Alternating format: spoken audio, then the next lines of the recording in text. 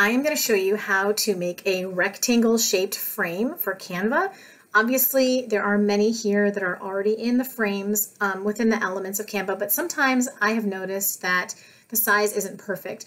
I personally use these frames to create mock-ups from AI images that I can then sell on Etsy. If you want to learn more about that, there will be additional videos linked below the video, but I'm just going to show you how you can create your own frames. So there are many videos on YouTube to show how to create frames, but when I tried it, it didn't work because I was trying to create a rectangle.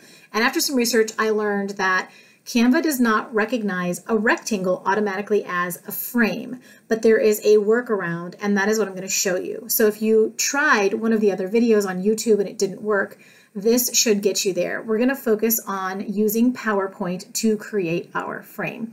So let's go over to PowerPoint. You're just going to open a new slide, nothing special about it, and you're going to create your rectangular frame, whatever dimensions that you need it to be. You can adjust it up here or you can adjust it manually. The next thing that you need to do is remove the outline. So we are going to click on Shape Outline and click No Outline. The next thing we're going to do is fill it with a picture. This is a really critical step. So if you go to, we're going to go up to Shape Fill and click the down arrow. And we are going to fill it with a picture. Now, please note that if you try to fill it with a color, a gradient, or a texture, this technique generally will not work. You need to go to Picture, and you can use a stock image, Insert, and there we go. So if you were creating any other frame shape, you could go ahead and move on to the next step, but because I am creating a rectangle, or if you are creating a square, Canva will not recognize it if you move on. There is one more thing we need to do, and all it is we need to rotate this just the tiniest bit. And what that will do is it will throw Canva off of its game a little bit. It will no longer recognize this as just a plain rectangle or square, and it will allow this trick to work. So next we are going to go to File and Save As, and you need to save this as a PDF. So we're going to type in rectangle. Doesn't matter what you save it as, what you name it, save. Okay, and now it is saved as a PDF. Now we're going to pop back over to Canva, and we're going to go to a new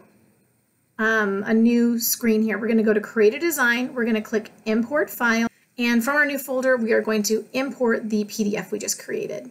Once it is in here, you can double click on it. When you click on your image and you hit the key Delete, it will remove the picture we were using as a filler, and you now have a frame. So you can bring over whatever pictures you need to use it as a frame. You can go ahead and copy and paste this into other projects, and you now have the shape that you need. And if you need it to be a regular rectangle, you can always go ahead and just bring it back to 0. And there you go. I hope this helped. If you for some reason don't have PowerPoint, there is another video where I'm going to show you how you can do this with Google Slides, and it is also just a quick and easy workaround, and that will be linked below if you need that. By all means, check out some of my other videos, take a look at the AI work that I'm doing right now. It is really exciting, and I just invite you to take a peek. Hope this was helpful. Have a great one.